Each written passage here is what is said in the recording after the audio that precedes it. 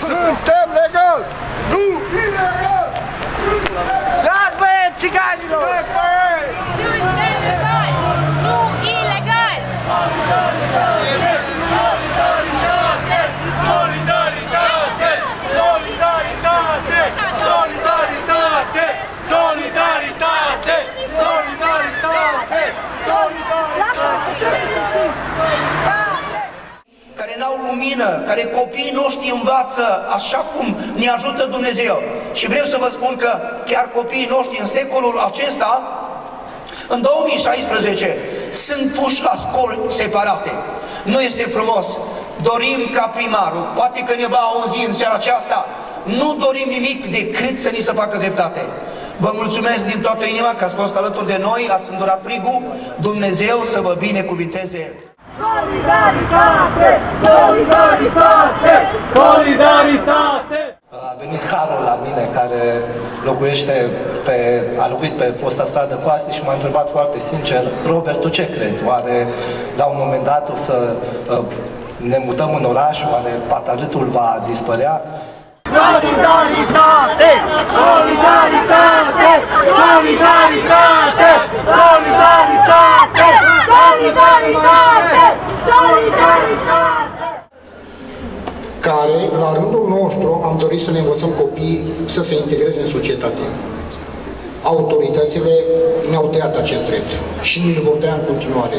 Dar pentru aceasta, fraților, trebuie să fim uniți și trebuie să luptăm. Solidaritate! Solidaritate!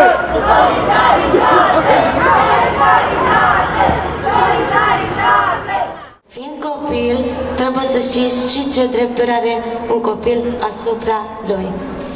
Vreau să vă zic câteva cuvinte, sper ca să vă placă, dar vreau să vă spun așa în felul următor. Noi avem drepturile noastre.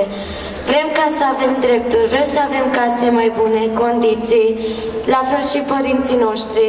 Aș vrea ca să știți că acolo pe canton, iar la rampa de gunoi, e un miros groaznic, la noi nu sunt condiții bune, stăm într-o casă mică, stăm mai multe persoane și aș vrea ca să mă audă domnul primarul și toți de la primărie ceea ce spun eu acum, pentru că este dreptul nostru și rog pe acești oameni care toți sunt aici și sunt cu noi să fie puternici de a-și câștiga drepturile, pentru că într-adevăr le merită.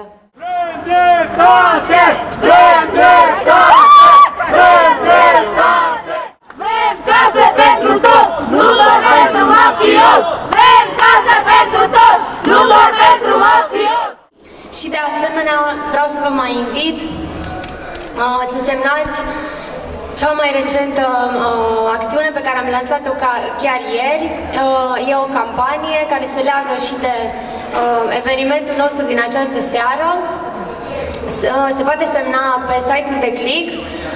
Am vrut să transmitem în continuare mesajele noastre și anume să cerem primăriei să construiască mai multe locuințe sociale, cât și să schimbe procedura prin care le atribuie persoanelor din acest oraș. Așa cum cred că mulți dintre voi, sau dacă nu chiar toți știți, procedura de atribuire a locuințelor sociale din Cluj este extrem de discriminatorie, dacă nu cumva ilegală. Vă rog și vă invit să continuăm lupta împreună. Acu e pata! A tuturor! Acu e pata! A tuturor! Acu e pata! A tuturor! Acu e pata! A tuturor! Acu e pata! A tuturor! Acu e pata! A tuturor! Mulțumim Muzeului de Artă pentru că ne găzduiește cu acest eveniment. Este prima instituție publică din Cluj care și-a deschis porțile pentru oamenii care nu au acest privilegiu de a fi în centrul orașului zi de zi. Suntem pe lângă campania Căști Sociale acum și într-o campanie care se cheamă Consultați-ne, romii nu sunt gunoaie. Și prin aceste mesaje atragem atenția faptului că orașul Cluj datorează foarte mult muncitorilor care lucrează pe rampa de deșeuri. Ei lucrează acolo de 40 de ani. Fac o muncă invizibilă. și nu sunt recunoscuți. Nimeni nu-i vede, nu-i observă. Ei sunt exploatați în munca lor. Campania noastră, Consultați-ne, romii nu sunt gunoaie, solicită drepturile care le cuvin oricărui muncitor din această țară. Cluj-Napoca nu uita, asta este și a ta! Cluj-Napoca nu uita, asta este și a ta! Cluj-Napoca nu uita, asta este și a ta! Cluj-Napoca nu uita, asta este și a ta! Cluj-Napoca nu uita, asta este și a ta! Cluj-Napoca nu uita, asta este și a ta!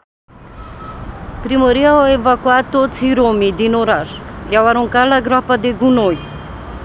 Domnul primar, domnul prefect, nimeni din primărie nu vor să vină să ne facă o vizită sau să vină să stea și măcar 24 de ore în căsuțele noastre cu familiile lor, să vadă ce condiții avem noi și să vadă ce bine ne merge nouă. Au pretenții, trimiteți copiii la școală, noi îi trimitem, dar ar trebui să dea și condiții la copii. Vrem locuințe, nu umilițe! Vrem locuințe, nu umilițe! Vrem locuințe, nu umilițe! Vrem locuințe, nu umilițe! Vrem locuințe, nu umilițe! Cluj-Napoca nu uita, poate râge fața ta! Cluj-Napoca nu uita, poate râge fața ta! Cluj-Napoca nu uita, poate râge fața ta! Cluj-Napoca nu uita, poate râge fața ta! Cluj-Napoca nu uita, poate râge fața ta! Știu și eu că un lucru odată început nu poți să-l abandonezi. Ori lupți până la capăt, ori dacă nu, mai bine nu te apuci să faci un lucru. Deci ca într-un război, trebuie să lupți până la sfârșit. Chiar dacă pierzi o bătălie cu un stat, cu alt stat, dar important e că n-ai pierdut tot războiul, tot câștigi.